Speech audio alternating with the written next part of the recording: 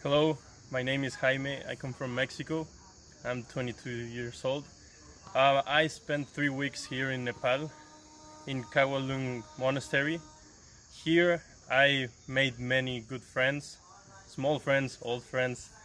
They taught me lots of things, especially I learned how for the little kids education and good faith can take them out of many places where they are not supposed to grow, or the society does not let them get out a lot. So I learned how important education is, and good faith, good values, and just how there is always good people around the world anywhere you go. So thank you.